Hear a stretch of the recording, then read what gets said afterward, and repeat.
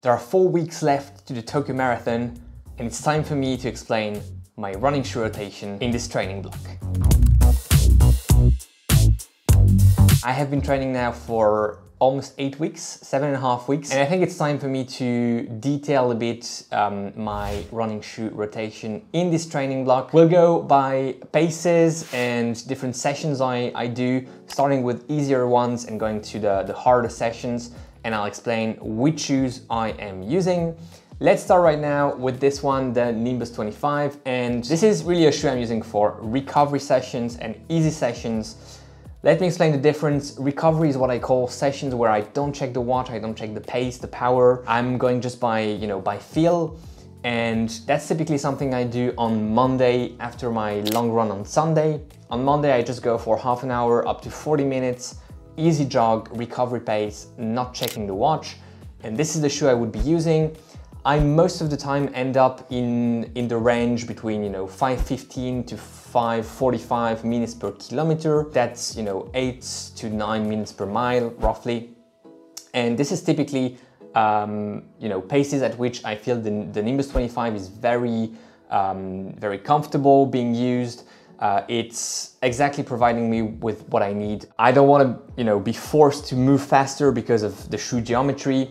The Nimbus has a soft cushion, lots of it in the heel with the pure gel technology. If you haven't seen the Nimbus 25 review, go check it up here, upper right hand corner. But really the heel is very comfortable, and on those recovery paces, I'm landing heel to midfoot with some weight here because my cadence isn't necessarily super high, especially if I'm a bit fatigued. I tend to have a lower cadence on those easier runs. So the Nimbus 25 really does a trick. That's for the recovery runs. Easy runs are similar, and I'm using sometimes the Nimbus and sometimes another shoe. Easy, the difference is with recovery that it's not necessarily the Monday runs. It can be at some other points in the week. And I'm checking the pace and the power a bit more, not being too strict with it, but just having an idea of where I sit. And the range would be probably between 4:45 to 5:15. That would be my easy pace in this training block. Again, Nimbus 25 does the trick, except if the easy run is longer than, let's say, 1 hour, and then I'm switching shoes and I'm going for the ASICS Superblast, which I'm gonna grab here in a second. ASICS Superblast.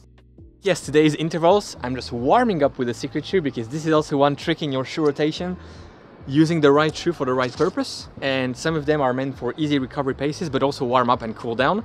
And then I'm gonna take some, carbon plated shoes from ASICS. Yeah. Nimbus for the warm up, 2.5K, and then 2 times 2000, 1 time 1000. Maybe, let's see. I think this is the session today. On the track, not too much volume, but just done properly. It will be a very, very good session. Nice weather. I'm very happy now. Let's go.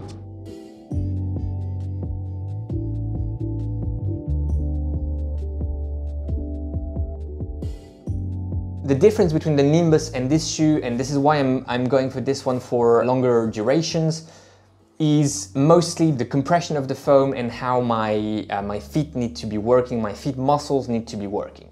In the Nimbus, the softness and the geometry in the forefoot make your feet muscles work a bit more, at least mine, and that's fine for me at easier paces and for shorter durations. But if I'm going for easy paces but slightly longer durations, I prefer to have something that rolls a bit more and that requires a bit less pushing on the toes and a bit less of those feet muscles, being recruited and working. So that's why I'm going for this one. The Superblast also works for those endurance runs. So endurance runs are typically for me 1 hour up to 1 hour and 30 minutes. I'm doing them around 4:30 to 4:50 minutes per kilometer. So, 7:30 to 8 minutes per mile, 7:15 up to 8 minutes per mile. These are runs that are actually quite important for me because they help build the aerobic base. The easy runs and recovery runs play that role as well. but they're also, you know, helping to burn a bit the fats and working that fat max zone. So the zone, the pace at which you are burning most fats, the more fats. The endurance pace is really building the aerobic engine. You're burning a bit less fats than at the easy pace, starting to burn a bit more glycogen and the two systems are working a bit, you know, half-half.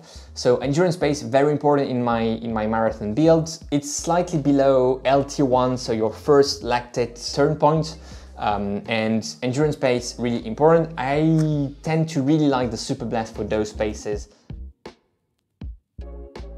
It's just the shoe I'm happy with at those paces. And for my foot injury, the one I had, I recovered from starting in this training block. And here you have you still have lots of cushion. So the Nimbus is cushioned. This is also cushioned, maybe a bit less in terms of softness, but you definitely have some foam under your foot, and you can play with it quite nicely if you're looking to protect a bit your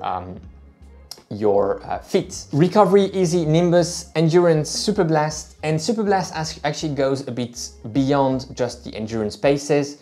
For tempo paces and even threshold paces, I also used the Superblast mixed with another shoe. Why the Superblast at tempo paces? So tempo paces are, you know, in the ballpark of your marathon pace, a bit faster than that, more your half marathon pace, playing slightly below your second lactate threshold, LT2. Tempo runs are very important. Tempo workouts, tempo paces in your workouts are quite important. To build that resistance at LT2 and push that LT2 further and further to have, you know, to be moving at faster paces in your marathon, half marathon, and 10K paces. So quite important workouts. The Superblast works well there despite feeling clunky. And that was also something I mentioned in my Superblast review. I like it because it's really lots of deep cushion that doesn't feel too mushy or too inefficient at those tempo threshold paces. It's not my first choice, but if I'm doing a tempo session, threshold session on tired legs, then Superblast would be the choice.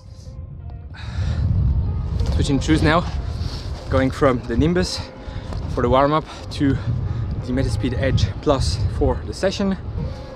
Drinking a bit, getting a gel in, removing that layer, and we should be good for the first 2000.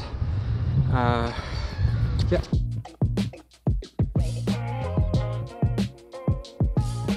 If it's not Superblast, then I'm going for the Metaspeed Edge Plus. This may come as a surprise to some of you because I preferred, and I still have a bit of a tension between Sky Plus and Edge Plus, but in this training block I have been using the Edge Plus way more than the Sky Plus. The reason for that is really coming down to a slight change in my foot strike because of the foot injury I had on my right foot. I think it's a bit, it's mental, psychological. I started striking a bit more towards the heel because I wanted to protect a bit that forefoot and stop loading it with too much load on each and every step, landing on my forefoot. So I went a bit to the heel, and this shoe works really well if you're mid-foot to heel striker and rolling forwards, having that nice, nice roll to the forefoot, to your toe-off phase. So the Edge works really well for that. The Edge I have been using on tempo runs. The tempo runs in this block, I'm incorporating them with my long runs. So I'm doing long runs and I have a bit of tempo pace in my long runs. Threshold sessions in the Edge Plus. This week I did a 3000, 2000, 2000, 1000 threshold session around 330 pace per kilometer. So that's 540 minutes per mile, I guess, somewhere there. And the Edge Plus was working fantastically well on the track. A few months ago, I would have gone for the Sky Plus, but now I'm going for the Edge Plus for those sessions. Race day, I'm on the fence. I don't know which one I'm gonna pick because my foot is really getting better. So the reason why I started using the Edge Plus is getting less and less relevant to keep on using it. Maybe I'm gonna go for the Sky Plus, maybe the Edge Plus. Let's find out. This is gonna be a topic for an upcoming video, I guess, but yeah. And the Edge Plus works also really well for faster paces, intervals, 800 meters, 400 meters. I'm not doing too much of them in this training block. Also because I don't wanna, put too much stress on the body with faster paces that are not necessarily needed in a marathon block. But the Edge Plus works also quite well up there.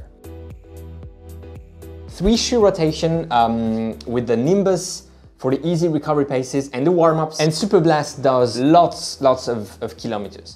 If I had to give you a number, an estimate of the time spent in each shoe, I would say Superblast gets the more kilometers, the most time spent in. I would say this is probably something like 50%, 55% in the Superblast. This is the 3 shoes I'm really using. I hope this is useful for you to have also, some inspiration on how to build a shoe rotation and how to do it without having necessarily 6, 7 shoes, 5 shoes in your rotation.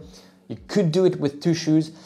I could remove the Superblast, to be honest, and do everything up to endurance in the Nimbus 25 and then upward, faster than endurance pace in the Edge Plus. I could remove the Nimbus and have only 2 shoes, do everything in the Superblast. Even recovery paces work really well in this shoe, and then do the rest in the Edge Plus. That's also an option. So 2 shoe rotation is also doable with these 2, or these 2 like this. I hope you enjoyed this shoe-focused episode of the Tokyo series. We're really having a Superblast doing this series with ASICS. Let's see you in the next one, which will be quite interesting because it will be in my hardest week of this training block. In the meantime, enjoy your run, maybe in ASICS shoes. Enjoy your ride and go beyond your limits. I'll see you in the next one. Bye-bye.